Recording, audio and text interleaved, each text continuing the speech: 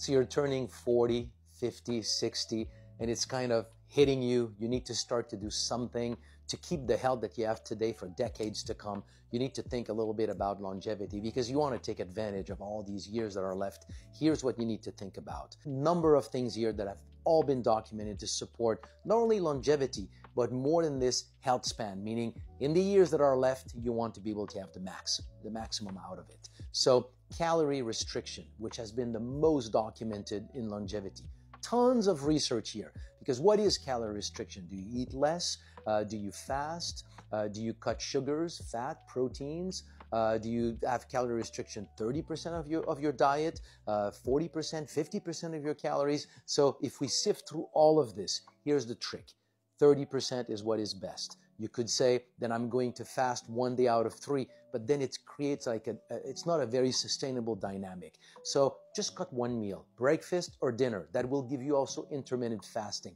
That's the ideal if you can do this. If you cannot do this, just have less food at every single meal. Stay a little bit on an appetite at the end of each meal. It's the easiest thing to do. Your stomach will shrink, you'll get used to it, and everything will be fine. And the trick here is that it's protein restriction that has been associated with longevity. We would not think this. We would think it's sugar, but most of these studies were done in fruit flies, in nematodes and yeast, and we are not fruit fly. We need to fight against gravity much more. So we need muscle mass. So, but don't have too much protein. I think that's the end result of all these studies. So make sure you have a balanced diet, cut on the sugar. This is where you need to cut your calories as much as possible, and do this for a while. You'll see the impact of this on your health. Physical activity, tons of research showing how physical activity can support cognitive function, overall brain function, stem cell function, so many different impacts. If there's one thing that you need to do, and you need to start to do here, your resolution in 2025, start to have physical activity. We're not talking about big things here. You don't need to run a marathon every day. Overall, 20 minutes a day is plenty. Just move.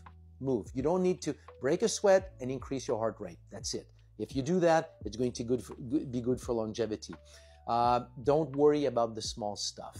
The impact of anxiety on your health can be dramatic. We won't have the time here to go into the depth of it, but control stress, control anxiety. And there's a direct link between how many stem cells you have in your bloodstream and your ability to keep the health that you have today for decades to come. So put more stem cells in circulation. And the best way to do this is basically the last 30 years or so of my research in the whole field of stem cell research, StemRegen. You take 2 capsules, it will put on that day within 2-3 hours an additional 10 million stem cells in circulation that will be there to keep you healthy today. And if you do this every day, well, today and every day until the rest of your life.